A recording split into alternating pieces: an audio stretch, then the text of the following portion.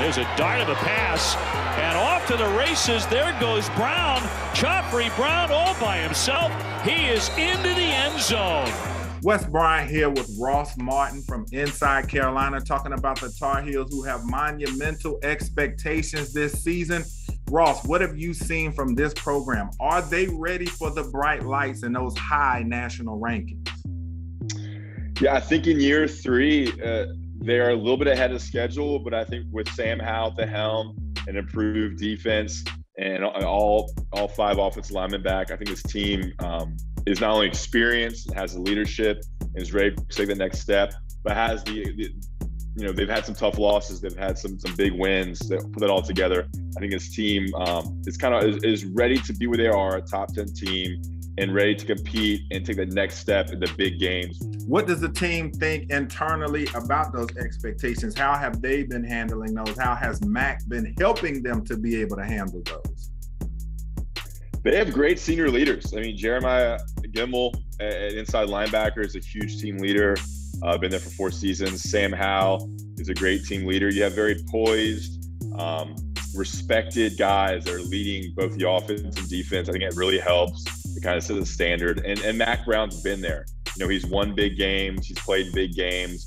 I think he kind of knows how to, kind of lean on the coaches and even teach the coaches how to handle these expectations.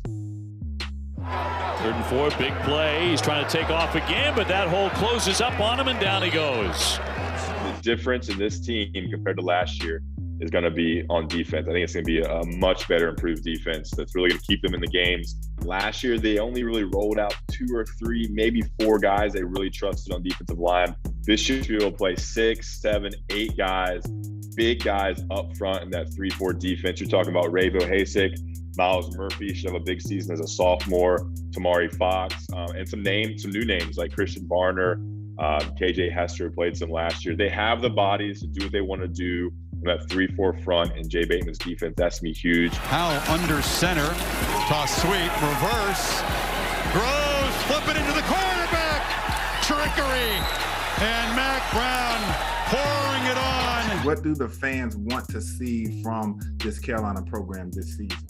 It's time to win the big game. It's time to get to 10, 11 wins. They've played around with it. They got 8 last year and lost the bowl game. They lost unfortunate games to Virginia and Florida State. You've got to eliminate those kind of losses where you're favored. I think UNC should be favored in every game but Notre Dame and maybe Miami. That will be interesting to see the spread there.